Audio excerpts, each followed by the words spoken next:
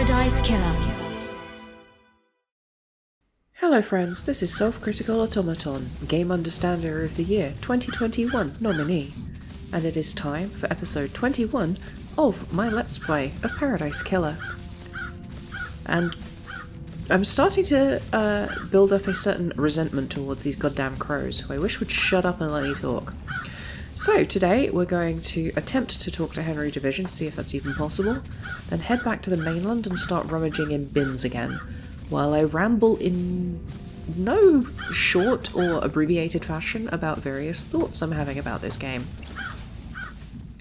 This is where Henry started from, according to Aikiko. She claims he broke free at 2352 and was found at 003. Starlight can crunch the numbers. The distance and times don't match up. He couldn't have broken free, made it to the penthouse, breached all 4 holy seals, killed the council, and gotten back to the penthouse entrance in time to be found in the time Akiko claims. Well, I mean, demons are involved. Doesn't that mean anything is possible? But the evidence is definitely mounting up against poor little Meow Meow Aikiko. Interesting. Let's see if Henry himself can have anything interesting to say. Although, before we talk to Henry, I just want to point out that I really like the designs of all of the characters in this, but this is one of the few times when the posing and positioning of the character is also really interesting to me. The way he's positioned, obviously he's tied up, but it's almost referencing a couple different things at once. One is pin-up posing. He's very much positioned not like someone who is an actual prisoner being tied up. He is positioned very much as a lithe, sexy man is positioned while chained up on calendars that you buy at the back of the shop. But at the same time, this pose is almost referential to certain depictions of Christ on the cross, or indeed the blending of those two concepts. The inexpressibly sexy tradition of the inexpressibly sexy Saint Sebastian, who is a saint depicted always in his martyrdom, just in like cartoonishly sexy ways. This is an art history meme that's been going on for about 500 years, basically. You can find scholarly sources discussing why Saint Sebastian being shot full of arrows is always depicted in such a kind of a sensual, sexual way, and it's interesting. And I feel like that this character's pose is probably intentionally evoking that kind of a vibe, which I wonder if itself is supposed to imply something about the degree to which his capture, or perhaps his position in this sequence of events, is a polite fiction. He is posed. He is supposed to look like this, not because it's natural, but because that's how he wishes, or that's how other people wish him to be seen. Anyway, that's probably highly speculative. Let's actually talk to him. Henry Division. Possessed citizen accused of mass murder. Who the fuck are you? Henry Division, the prime suspect. A citizen born to Rena Division 27 years ago. Father unknown.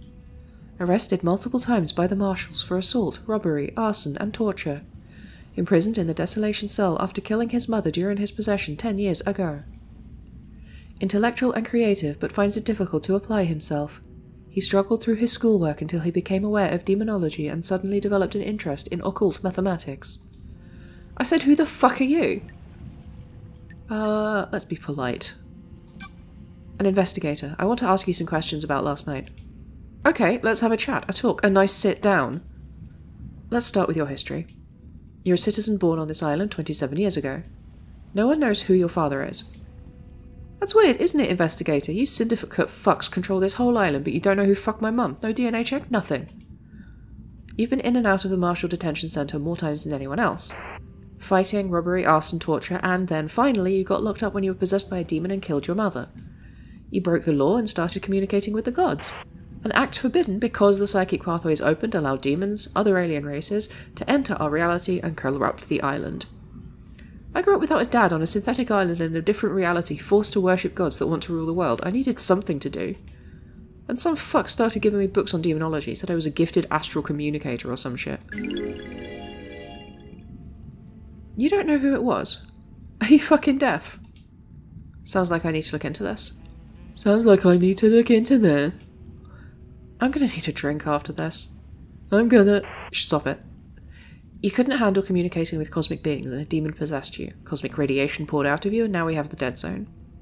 A demon possessed by you and you killed your mother and Grey's bloodline's our chief exorcist. Whatever you fucking say. I feel like if I try and be sympathetic with him, he will quite rightly identify me as being full of shit. I understand this is hard. You're the victim of possession. The fuck do you understand? I don't even know you. What do you know about demons? I used to be the head of the Paradise Psycho Unit. My investigations touched on gods and demons. Used to be. I let a god into my head. He almost wiped the islands out. I was exiled. Poetic. 2 lawbreakers. What could go wrong? Are we gonna get fucking down to some actual questioning or what? Before that, tell me about the demon inside you. I've had 10 years of this fucking thing writhing around inside me. Glass shards in my bones, blood boiling, flesh on fire. It's been a real fucking party. How does the demon make you act? My body used to be real pretty. Now look at me. I'm a grey husk covered in this demonic shit. These sigils constantly cook my flesh. 10 years of the stench of my own flesh being seared. I'd say it's had a pretty negative impact on my outlook and behaviour. I find this kind of confusing because, to me, this is clearly the prettiest boy on an entire island full of pretty boys. He's the only one wearing eyeshadow, for God's sake. You got any fucking questions or what? Henry's demonic possession. Aha, a whole new case file. Interesting. So this is actually being considered a whole nother separate case to investigate. And we've already done a fair bit of investigating because this seems like it's almost certainly and obviously going to be connected to the secret demon lab that we found previously.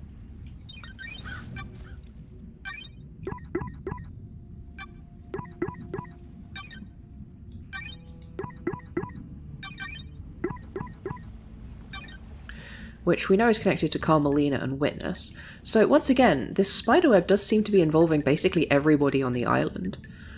I'll come back to this in a minute, but that does lend credence to my, wild out there theory, which I'm currently calling the domino theory of what exactly happened here, which I'll get to after this conversation.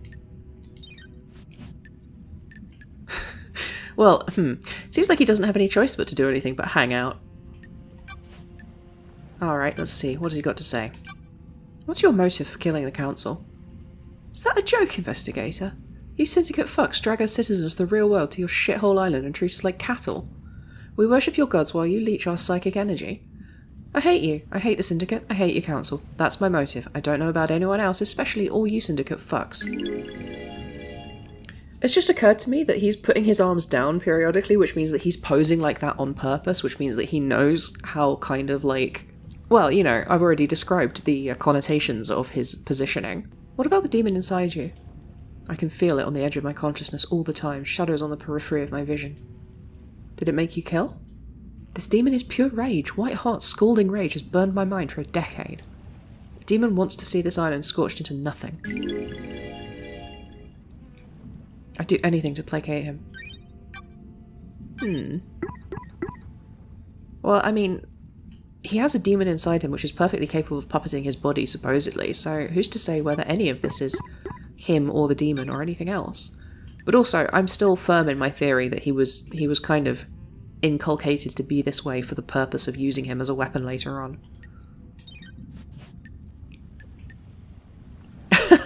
Does he have an alibi? I feel like that's a pretty reasonable question to ask when he's been immediately captured, even though it's impossible for it to have been him based on the evidence. Did you kill the council with martial guards? I don't remember. I've been told I killed them. Maybe I did. My memory is fleeting, like in mirages in the desert that disappear when I get close. Do you remember anything about the night? New Night. New Night? The warrior goddess? My mind is like a desert covered in fog. I can see things coming out of the fog and sometimes I can walk towards them and latch on. My memory about last night is different. There's nothing there. No fog, no desert, just an expanse. Except I can see New Night. Did someone say New Night to you last night? No. I don't know, maybe? I think I saw the goddess. You saw a goddess? Was this before or after you were found by the marshals? I don't fucking know, investigator. Why don't you go find out instead of making me do your job? This island has lots of statues of the gods. I need to find the statue of New Night. She's the goddess of warriors. The barracks might be a good place to start. I wonder if... Henry's been in and out of the barracks, that someone said earlier. So, if that's the case, I wonder if that means that if he knows any secret ways in or out, did he ever escape from that place? And if so, can I use it to get in?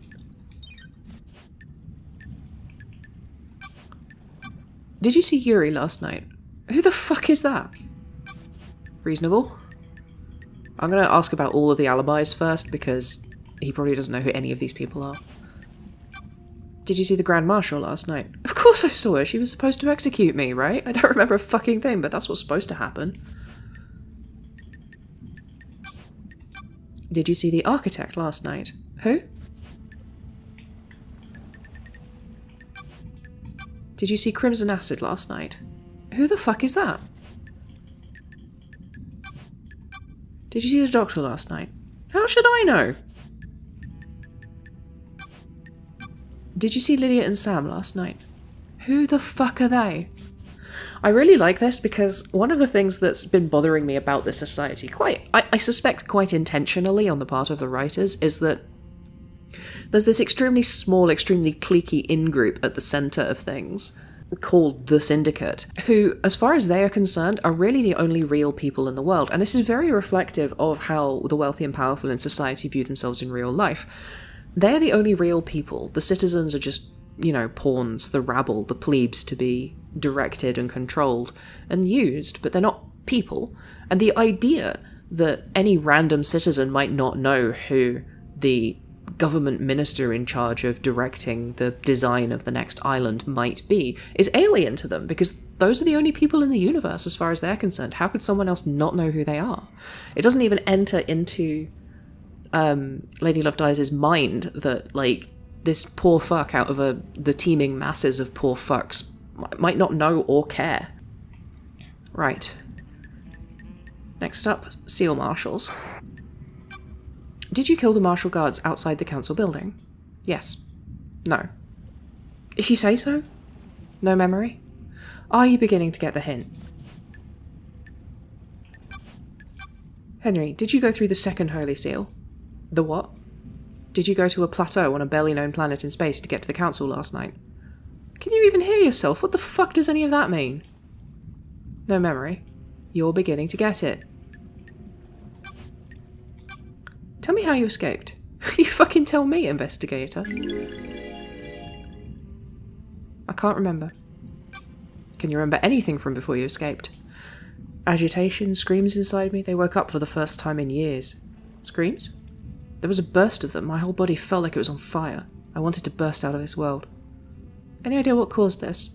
It's your fucking job to find out. Well, that seems extremely related to the audio projection device projecting psychic death screams at this very island, doesn't it? So I was right that that device was being used to interact with the demon in some way. They project psychic death screams and it agitates the demon so much it breaks out, or maybe feeds the demon to give it the power to break out. That would tally with him being on supposedly the correct dosage. So yeah, my theory still is that, you know, he did break out and kill a bunch of people. Probably? Although Aikiko definitely killed the guards. Wait. No, hang on. Aikiko's sword. Yeah, she said he took his her combat knife, not her sword. So yeah, that sort of tallies, I guess? What tangles webs these mortals weave? I said, incredibly pretentiously.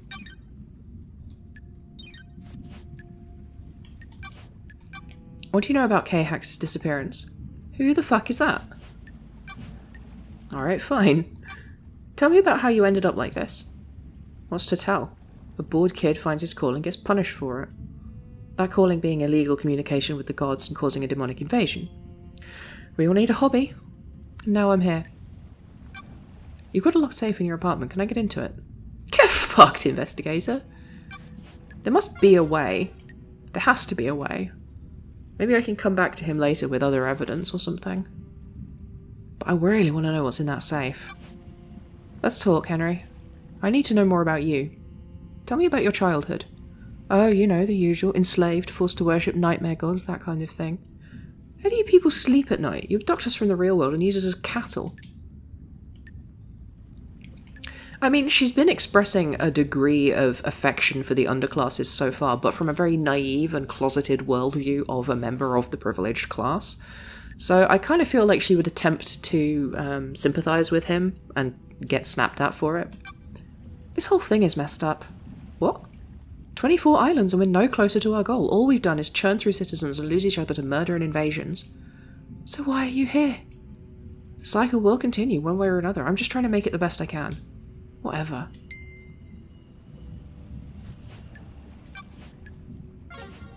Yeah, I guess I have to find some kind of additional point of evidence before I can come back and try and get access to... Oh, hang on. Before I go, I want to challenge Akiko about something he said. Oh, I can ask her about the bottle. That wasn't an option previously. What do you know about Henry's demonic possession 10 years ago? What do you want, Nenorisuto? I told you about his possession. Why wasn't he executed when he was arrested? He posed a threat to the island. Are you stupid? The demon wouldn't die with him. The demon would escape into the island. So why execute him at the end of the island? Why not let him blink out of existence with the old island? That's the way it is, Nenorisuto. Criminals get theirs. He's a victim. He didn't want the demon to possess him. What do you know? You sure he didn't invite it in? You got deceived by a god, don't forget that. And a vizi. There is... Okay, so... What I wanted to ask about was the time difference. But that doesn't seem to be an option here, which is strange. Because we established that it was impossible for him to have travelled to do the things that he's supposed to have done. There's also some stuff I want to talk about the way this story interacts with the sort of superposition of, you know, criminal and victim, and how it reflects the wider themes, but I'll come back to that later. There's nothing in your report about Henry seeing New Night during his escape. The babbling of a Labigu possessed by a demon. There's only one statue of New Night on the island, correct? Why does it matter? Where is it? Why do you care? Just answer the question. The statue is in the barracks. The goddess only gives her attention to soldiers. So how could Henry have seen it last night? He couldn't have. The barracks are secure. He's spouting gibberish to confuse you, Nenorisuto. I'm just going to ask, Akiko, did you take him through the barracks last night? Are you out of your mind? You think I helped him escape? Nonsense. Goodbye, Nenorisuto. So, yeah, if it's impossible for him to have travelled over the island, then if he went via the barracks tunnel, which is at the other end of the bridge, maybe that would allow him the time he needed to get there. So it's looking more and more like he went through the barracks itself. Maybe she really doesn't know what's going on and someone else did this, but she's the only person with the access to allow this stuff to happen, so... If Henry went through the HQ to get to the council building, why didn't he show up on the HQ logs? The nightmare computer at the entrance to the HQ did not log Henry entering it. What is this, Rahat? The logs contradict your report. What do you want me to say? I don't know how those things work. Maybe there was a malfunction. Maybe you found a way to slip past. Does that seem likely? Stop asking me to do your job. When you found Henry, did you see a bloody bottle lying around? Das presse vorbesti?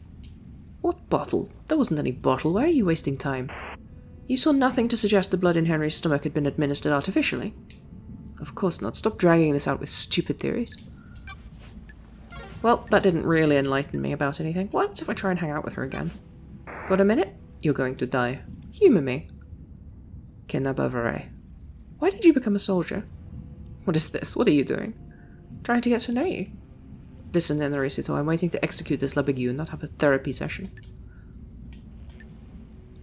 Ah, interesting. I wonder if I can reduce the relationship if I make the wrong decisions. You know, how many mechanics are there in this game?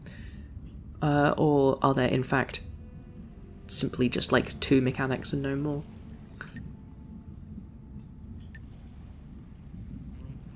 She does seem incredibly egotistical. Akiko, you're the greatest soldier the Syndicate has ever known. What is this, respect? You repelled the 19th sequence invasion. I just want to know about your military background. Surely that's not too much to ask. Bine acquiesce for me este cosma. My parents died in the wars when I was 9. I was orphaned into the army of New Night. I became a child soldier mastering guerrilla warfare. At 13, I led an insurgency through my home country to push your lover-damned harmony out of my country.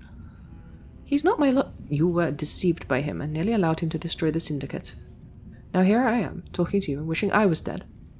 Do you like killing? I'm not a murderer, I'm a soldier.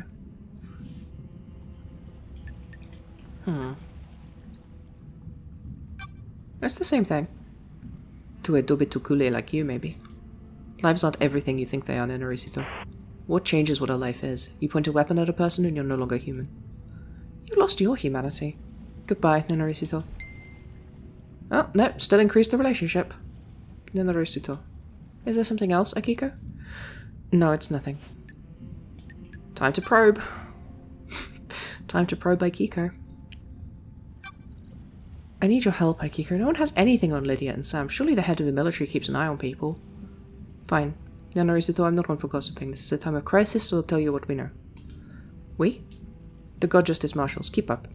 My marshals have told me they have seen Lydia and Sam meeting in secret at the farm. Well, I knew that already because I found their phone there. Why the farm?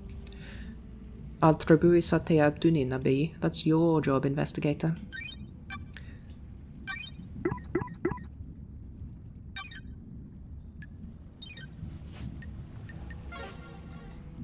May your light shine bright, and may you reach the moon.